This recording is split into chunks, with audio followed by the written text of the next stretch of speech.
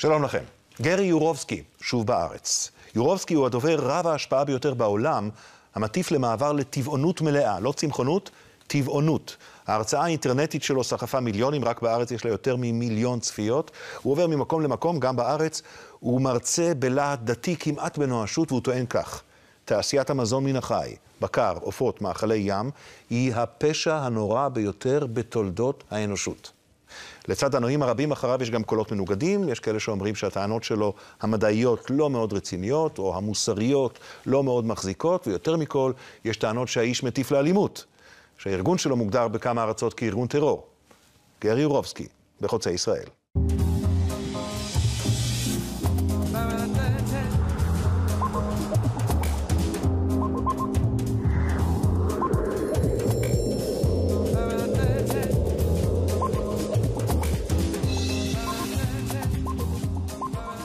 Hello, Gary.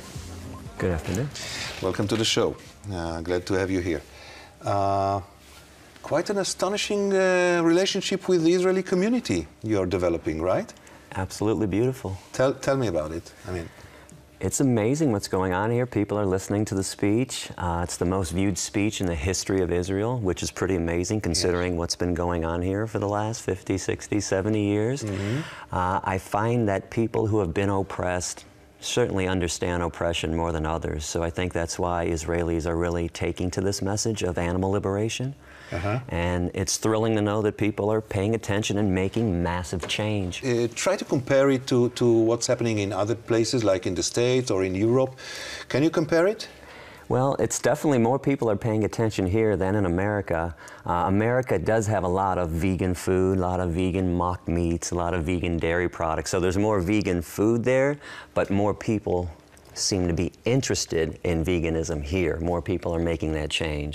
Though I understand that you didn't get permission to speak in front of high school students. It's kind of par for the course, same thing back in America. It's really not different here. But it is sad that we can't talk to kids about the truth, about what's going on in the world, that we treat these teenagers like they're babies. They're not babies. They need to understand what's going on. And when you hide the truth from people, then you have atrocities. Yeah, maybe the right place is not in schools, but you know, after afternoon lectures and evening lectures might be. Who is your audience in the States and Israel, mainly? In the States? Yes. College students, for sure. College students. I only give lectures in colleges in America. I just finished doing 89 lectures in 12 states. Okay, I understand that just a few days ago, you had a very strong recollection of the last time you've been to a slaughterhouse. Yeah.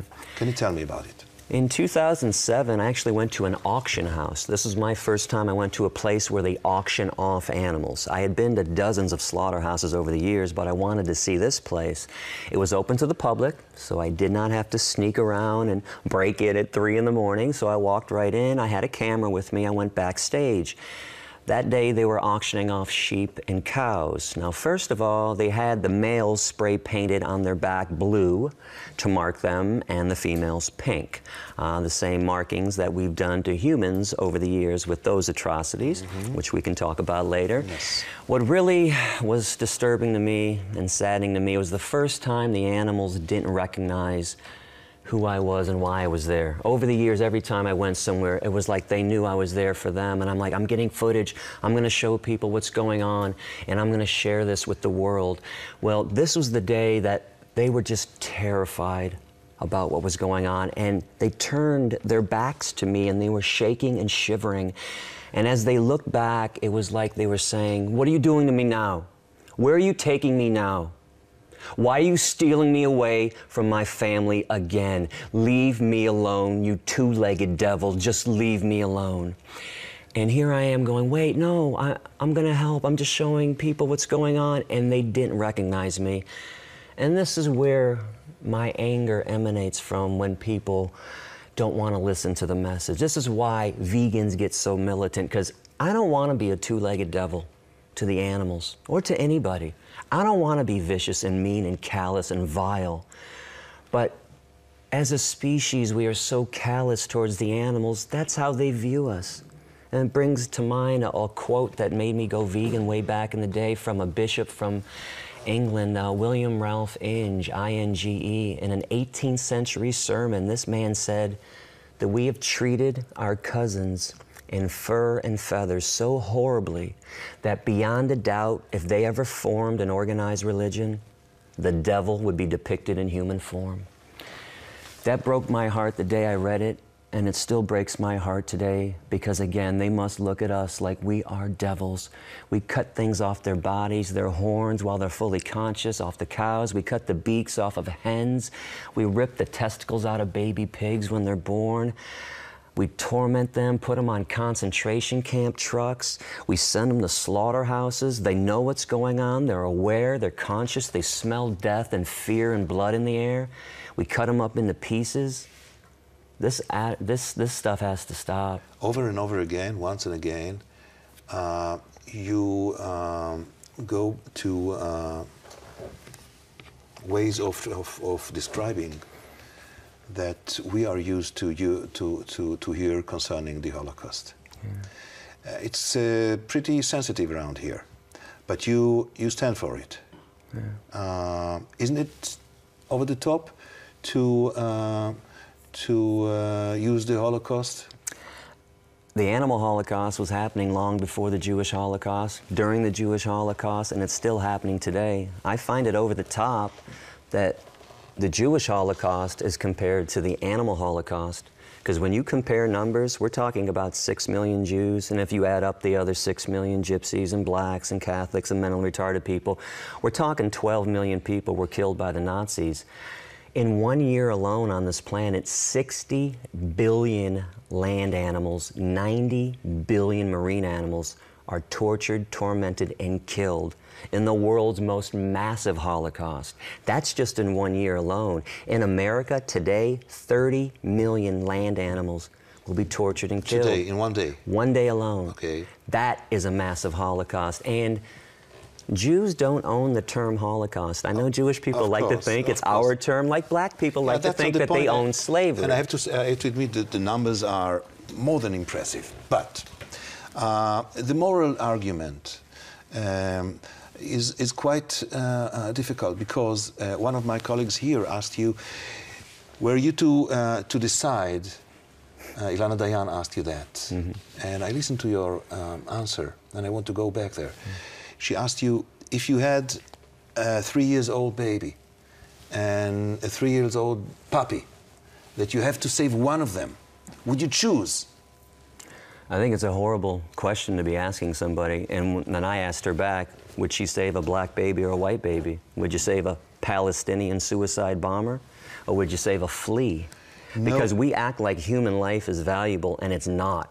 Especially when you talk about mass murderers and rapists and Hitler and Himmler and Stalin and Idi Amin and Slobodan Milosevic and Muammar Gaddafi. I mean, is anybody going to save Muammar Gaddafi's life? How come people didn't come to his rescue when they pulled him out of a sewer and took a knife and shoved it in his anus? Nobody cares about Gaddafi, Osama bin Laden.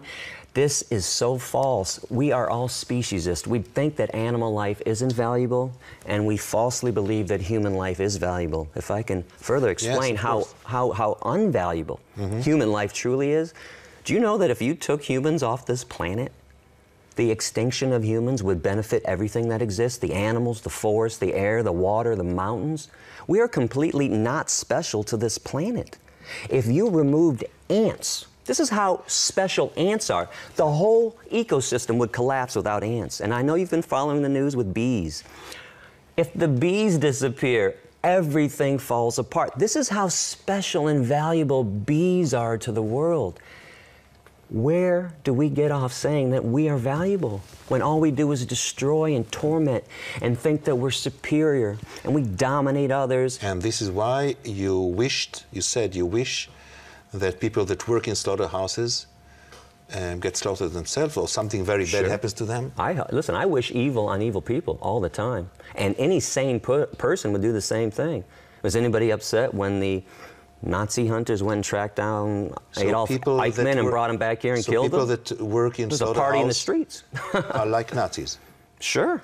To their victims, they are. Really doesn't matter what you, I think. to you. To me, yes, but most importantly to the victims. The victims don't see the people that killed Jews any different than the people who kill cows. And people that wear furs should be raped. I wish, listen, I certainly don't wish that they hit the lottery. I don't wish that bags of money fall from the sky and boxes of lollipops land in their laps. I wish evil things happen to evil people, but I want to be clear about this. Yes. I hope rapists get raped.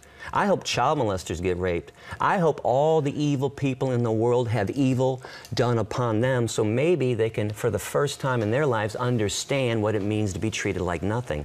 I don't understand why my wishes are worse than people's actions. People that eat meat, dairy, and eggs, people that wear fur coats, that support vivisection, that do vivisection, are the most violent people on the planet. I tell you why it's important, because maybe someone hears you right now and will take action which will be violent, which will be a murder, a killing. Okay, two things. Do you know when I made that statement?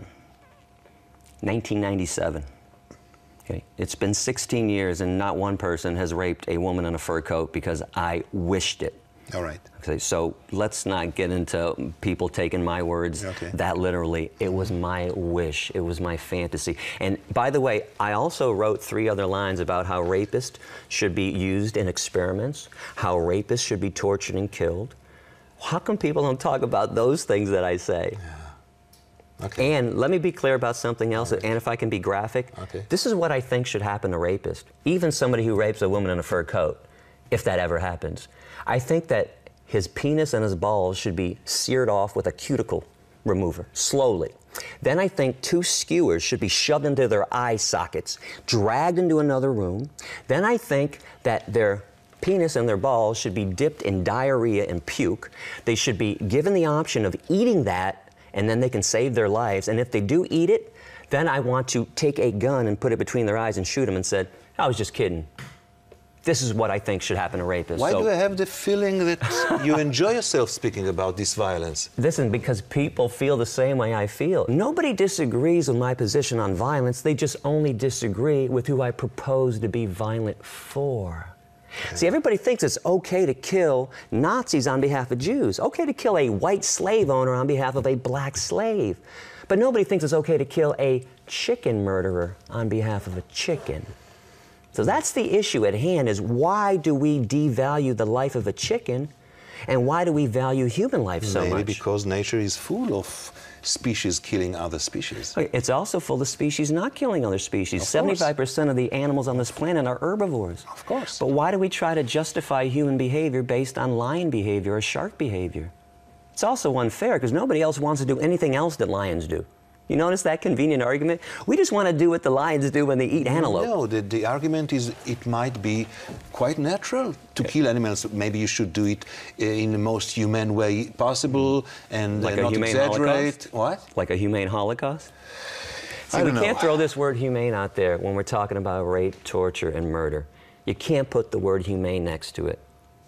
Doesn't work like that. That's not how the world works. Like if, let's take, for example, some farmer far away, maybe far away in time, in the past, grows an animal, and the animal has a wonderful life, grazing and enjoying itself.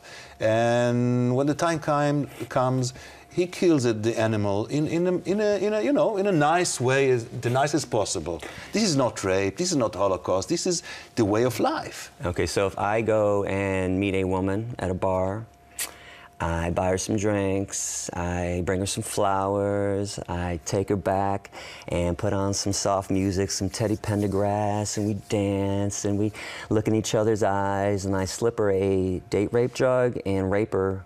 Is that humane? Why not? She didn't feel a thing. See, because the act of rape is evil, okay? The act of murder is evil. You can't do it in a nice way. Okay, we have to stop thinking that there's a nice way. In fact, you know what the nice way to kill is? Not to kill. That's a nice way. That's the nicest way. Is it working? Do you think that the world is progressing in the direction you want it to progress in a pace that's efficient? Not quickly enough for the victims, but sadly, as you know, change is slow. It took 400 years to convince white people in America not to own blacks. You can see why this is taking so long. We can't even treat each other kindly. You can see why we have a difficult time treating chickens and pigs and cows and mice and insects with kindness. But as I bring this up, I want to let people know that the path to peace is through veganism. It is by, we can find peace on this planet by eradicating speciesism. Because this is the first form of hatred humans are taught. Racism, sexism, anti-Semitism, heterosexism, these are branches of hatred. The root is speciesism, because that's the first form of hatred humans are taught. When you're a kid growing up, you're taught, hey, be nice to the dog, be nice to the cat. But that cow, that chicken, yeah, he doesn't count. Just kill them, screw them. Be nice to the horse. Be upset when somebody poaches a rhino. Be upset if somebody cuts the fins off of a shark. Hey, but that turkey, kill him. It's Thanksgiving, it's a holiday. So the kid is confused growing up. So when we get down to talking about discrimination and why it's wrong, where it comes from, it all stems from that somebody looks and acts differently than you. If you taught a child growing up that, hey, just because that chicken looks differently than you do, that chicken has every right to live. That spider has every right to live, just like you do. How is that child going to grow up and look at a different person who's a different size, shape, and color? How is that kid going to look at that person in hatred, with violence? Speciesism, by eradicating that, we can bring peace to this planet. We have to take a break here. Short one. מיד נשוב.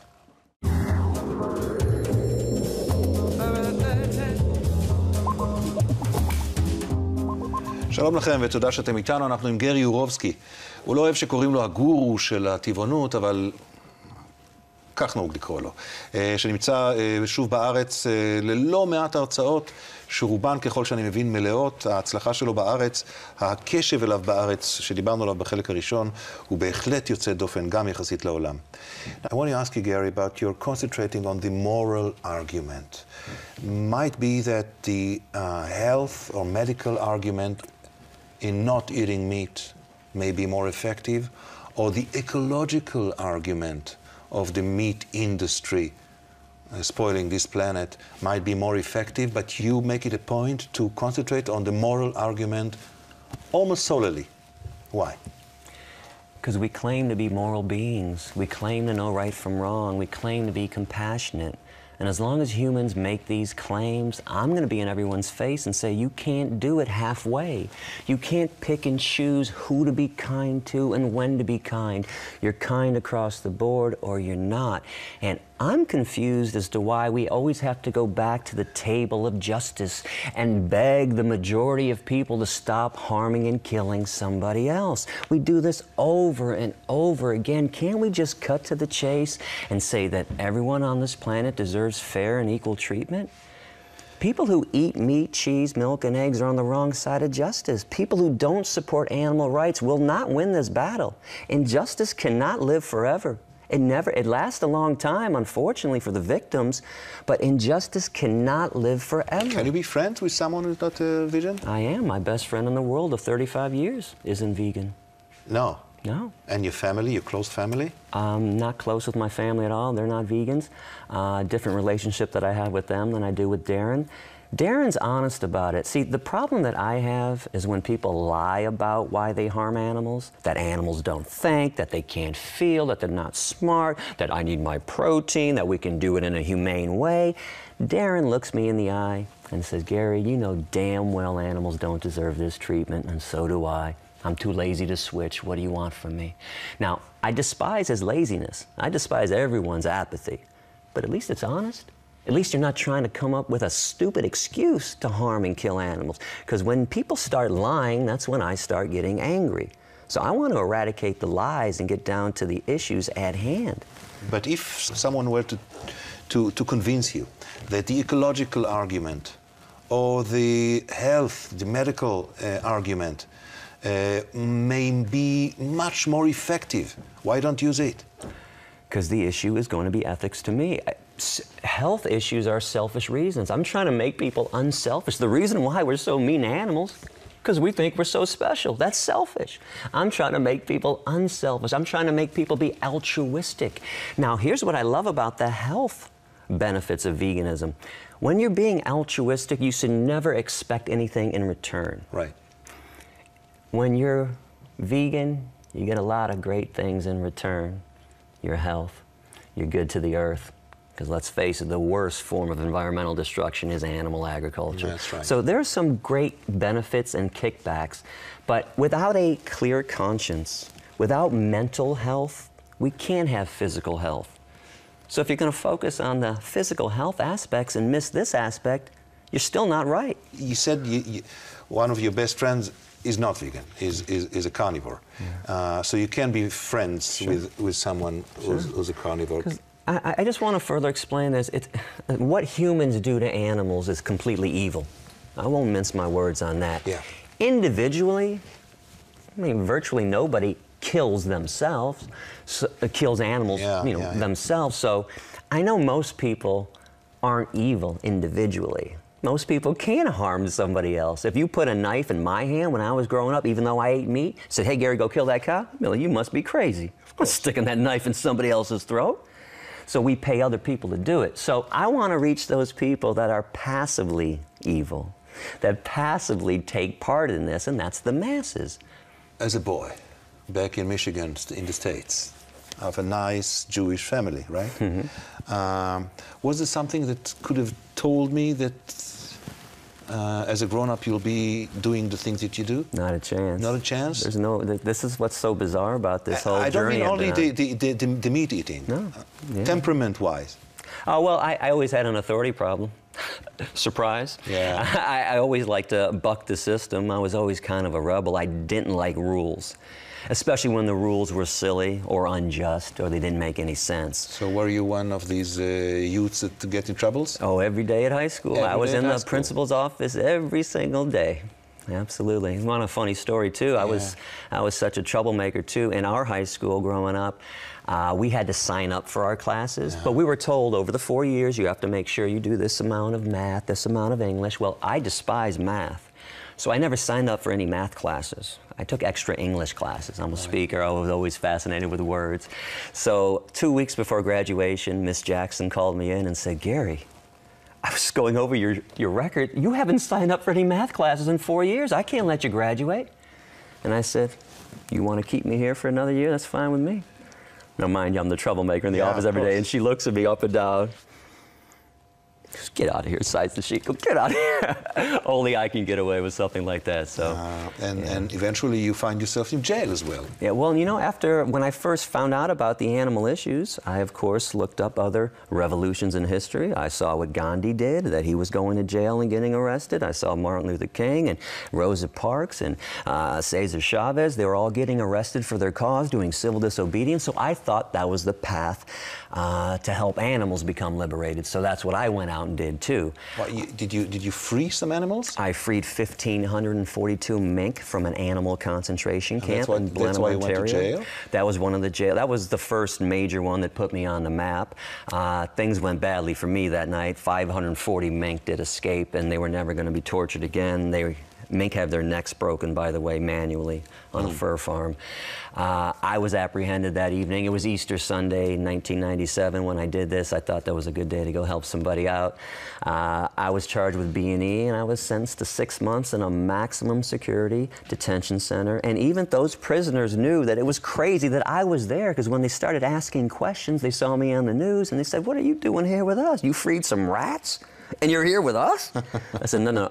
I also caused $2.1 million in damage that night and put the mink murder out of business permanently, and we don't tolerate economic sabotage in our society because we don't worship God. I saw a stat that 96% of the population believes in God. I don't deny that. I just wish they worship God, because people worship the root of all evil. People worship money, and that's why all this violence takes place too. Capitalism. It is the most profitable business on this planet since the beginning of time, animal slavery. Nothing comes close. Not cars, not gasoline, not oil, not computers. Nothing compares to the amount of money being made off the backs of animals, literally. Do you believe in God? Yes, I do, absolutely. I will talk openly about God. I don't believe in organized religion, but I absolutely believe in God. I believe in the Garden of Vegan. oops, the Garden of Eden. I believe in thou shalt not kill. I believe Genesis 1:29, God's first law is I give you seed-bearing plants for food. I believe that God created humans, animals, and the earth. Therefore, God is inside humans, animals, and the earth. Therefore, if you murder humans, animals, and the earth, you are murdering God. I notice that religious people love to worship things that we created in God's name. The Bible, the Quran, Stars of David, the cross, but nobody worships anything that God created. Animals, kill them. Kill them right now. Those horns on that cow, cut them off right now while that cow is fully conscious. The water, pollute it. The air, pollute it. The forest, cut it down. Anything that God made, we destroy. Anything that we made in God's name, we worship. So my condemnation isn't about God. It's about what religious people do in God's name. Well, very glad you came to our studio. Thank you for coming. Thanks for having me. ותודה רבה לכם על הצפייה. להתראות.